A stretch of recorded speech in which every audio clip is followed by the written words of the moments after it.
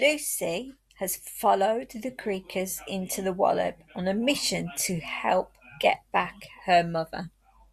Chapter 16: The Marshmallow of Your Dreams.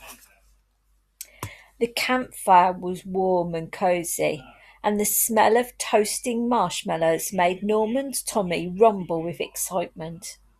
He twisted his marshmallows round in the flickering orange flames, getting the most perfectly even toast you could possibly imagine. This one didn't look black and charred like they usually did, and it didn't go all sloppy and fall off his stick. It was golden and crisp. It was warm and bubbling. It was quite simply the sort of toasted marshmallow you could only see in your dreams, which is exactly where it was, in Norman's dreams. Suddenly, his cosy little campfire was interrupted by the most irritating sound Norman had ever heard. It was like a siren wailing through the sky, filling the air with annoyance.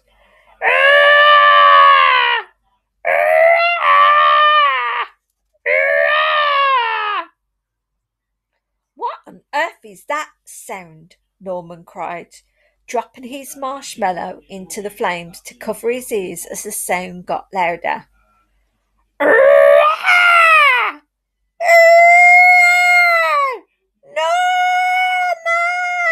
Norman! Norman! Norman sat upright in Lucy's bed. Norman! It's Ella! Ella! Ella cried, looking all scruffy and tired. I fell asleep, Norman croaked. Guess so. We both did. You fell asleep too. Uh-huh. Ella yawned, popping on her pink heart-shaped shades to hide her tired eyes from the crack of sunlight coming in through the curtains, making Lucy's bedroom glow. Where's the jacket? Norman asked, noticing that Ella no longer was wearing Lucy's dad's jacket. Dunno, Ella said with a shriek. Woke up and it was gone. There's Norman and Ella. Norman's brain was only just warming up. He couldn't work out anything yet.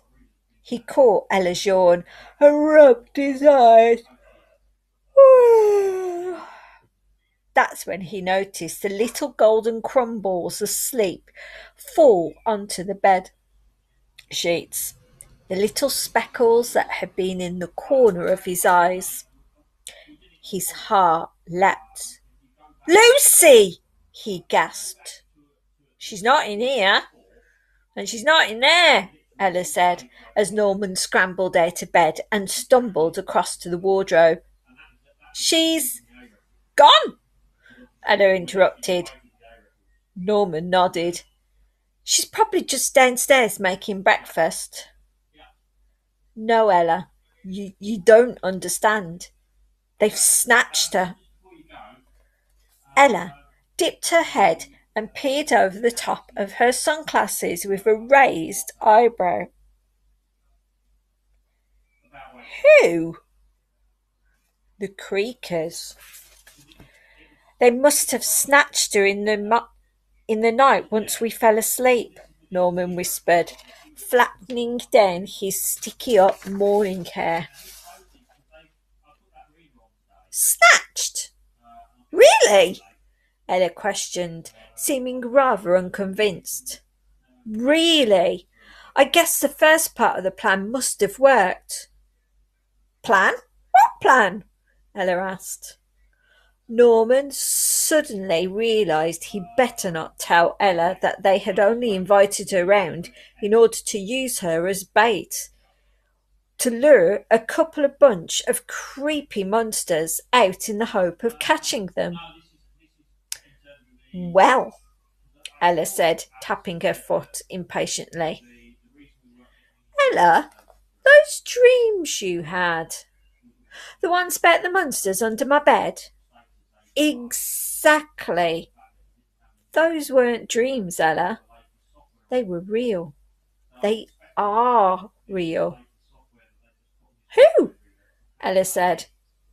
Norman raised a shaky finger pointing at the shadow under Lucy's bed. The creakers! Ella jumped in again as she started to realise what was going on and just how serious the situation had become. We need the grown-ups, she said. We need Lucy, said Norman. And we'll find out what happens next time.